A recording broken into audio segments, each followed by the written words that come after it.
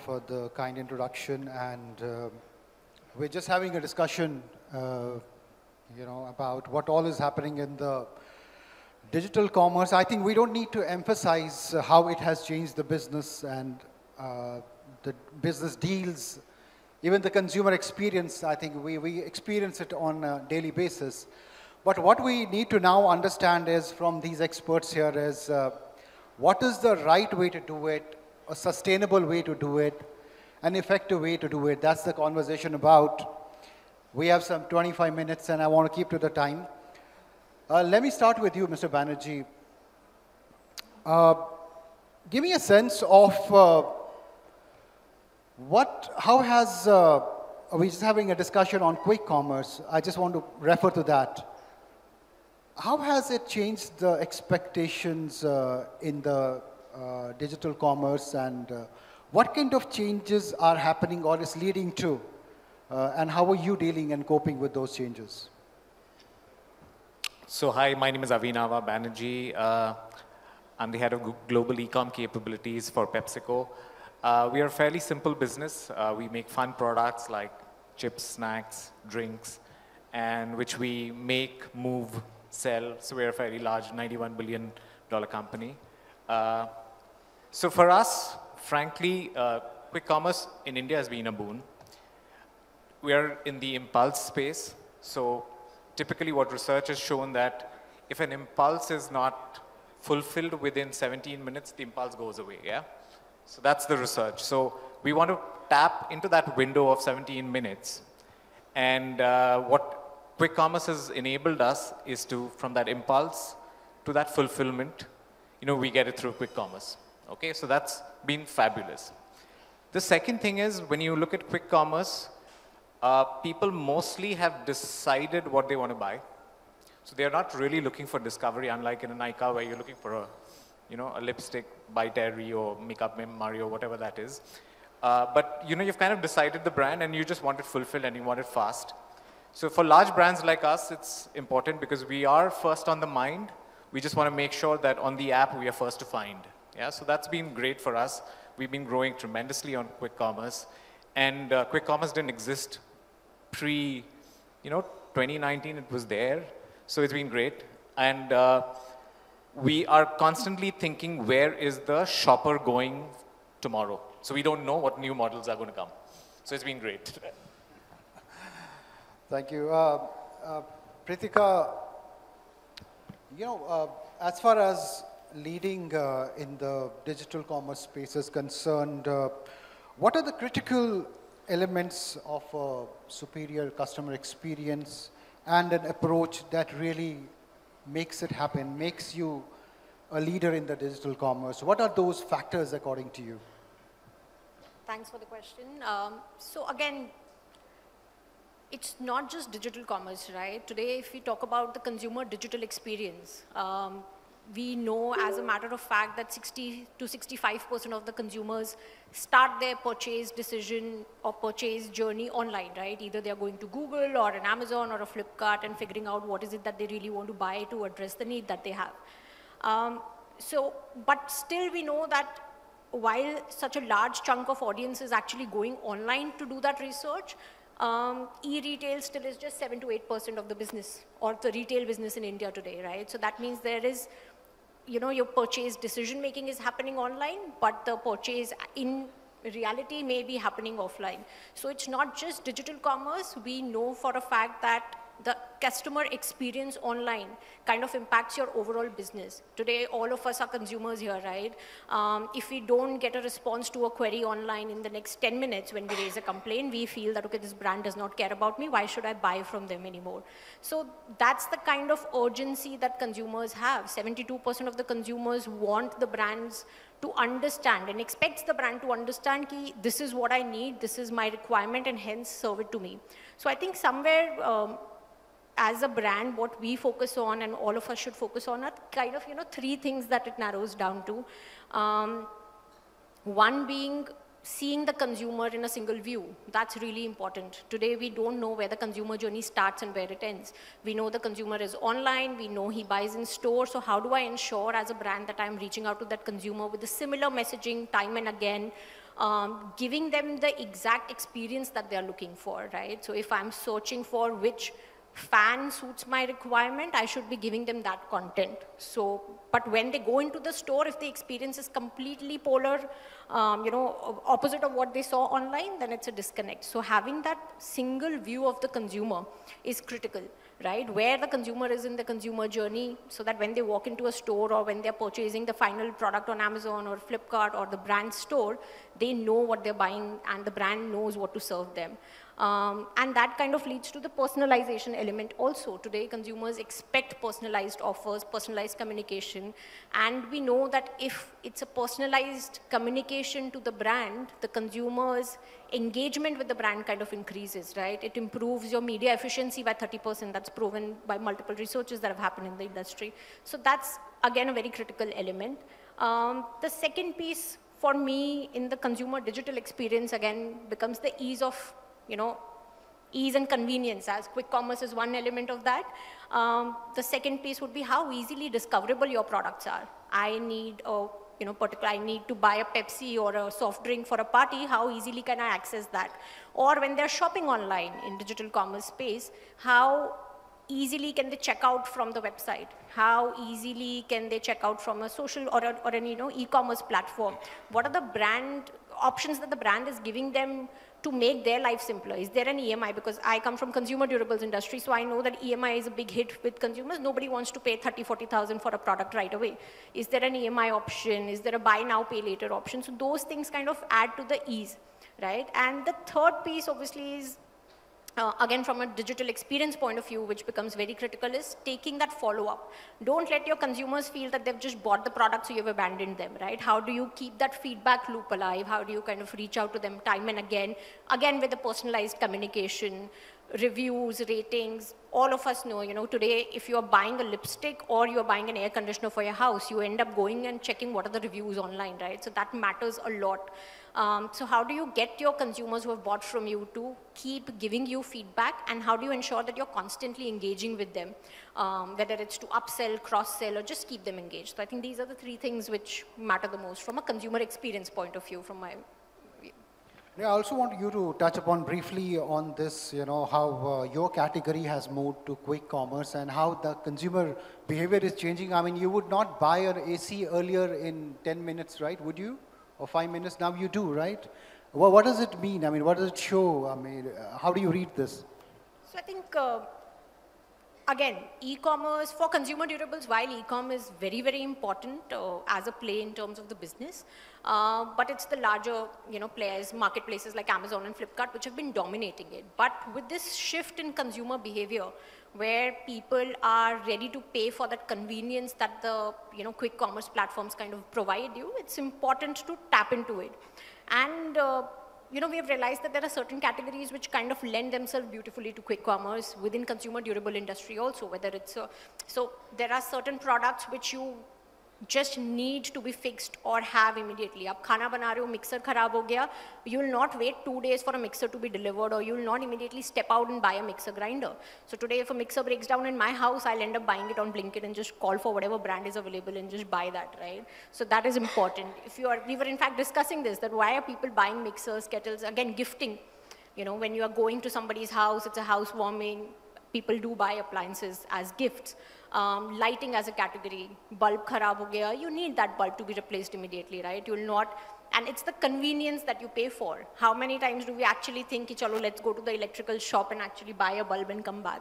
So that's why I think quick commerce, it will take its own time. It won't scale up immediately, but it has definitely got, caught the consumer's attention, and we can see that big shift happening. For our category, it will be a slow burn, but it will move towards that. Cars are not moving there for sure, right? Yatnesh, you have a primarily a offline heavy brand, in that sense, where people would really love to touch and feel and understand, and the purchase cycle is pretty long. How do you maintain trust with customers in this digital era where they don't have time to spend on offline purchases? How do you do in your category? Okay, so good evening, everyone. I think my category is quite different from the rest of the three we are sitting, I think me and Mahif are sharing the quite a common insight. But the consumers are the same consumers who is buying from the Blinkit, the Pepsi, or buying the air fryer of this thing, the same consumer is there for the other category also. In this era of the digital, what the consumers are doing, they are doing the exploration and evaluation simultaneously. They explore also, they evaluate also. These are happening into simultaneously. That's why brand lose and earn trust onto the daily basis. So you have to be very, very vigilant on this thing. Now, if our category specifically, what we try to do, we try to use the whatever the tech or whatever the way we develop the communication with them. It should be the very, very responsible way.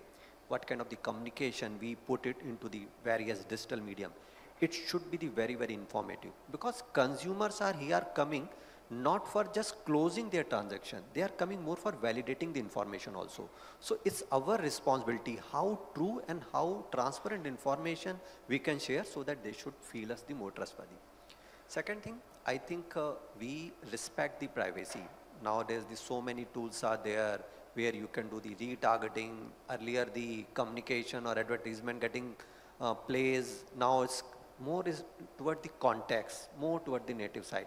So we try to communicate so that it should not intrude their privacy, so that there should not be any break of the trust on this thing. And the last thing, whatever the way we do, whatever the information they share to us, we try to use their information very, very responsibly, very, very sensibly, because ultimately they are leaving this information, whatever the mobile number, whatever the email number, whatever their home address for the visit, everything we have to use it in a very digital secure manner so that it should not hurt their trustworthy brand. So using the tech responsibly, respecting their privacy and making the digital in more secure manner. That's the way we try to build the trust with them. Wonderful. Something similar for you, Mahip, not very, of course, different, but not very different, because again, offline heavy, offline first category. How do you maintain that digital trust, that digital experience, what is the approach that you adopt?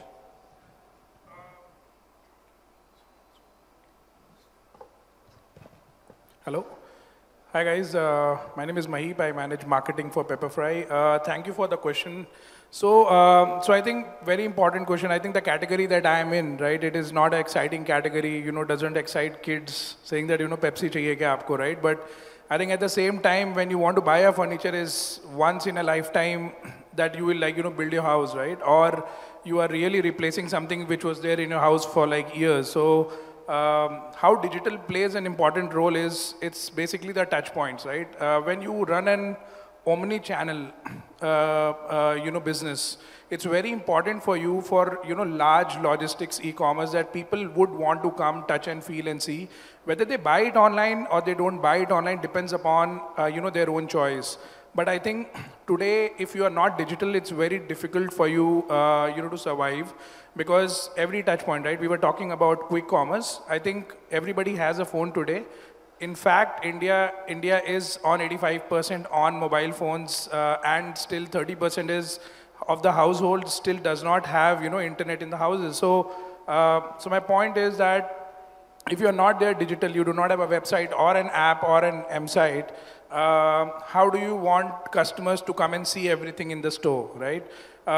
This is your browsing pattern, and just to give you an example, when we look at the sessions online versus offline and try to merge this data, you would see that your 30% of the session will happen online on desktop, where people actually select the product, they keep browsing it, so it's basically 2.3x times on the mobile phones. Then you will also see the same customer also visits the store, and depending on the offer, if he's coming on the weekday versus weekend, it is his call that where he wants to buy, right? We are still 45% online. This is sheerly large percentage of what I know Pepperfry was earlier, from 25% to 45%. But I would say that everything today is digital. So if you're not digital, it's very difficult for you to make your brand stand out, I think, in the market, specifically in our place where everything is unbranded. Right. 11 minutes, I have 6 questions, so I want to come to all of you. Let me come to you, Abhinav. a digital space is cluttered, you know. There's so much, there's an information overload. First of all, if I talk about digital marketing and you have to stand out, what are the best ways to do that according to you? Ooh. So I think the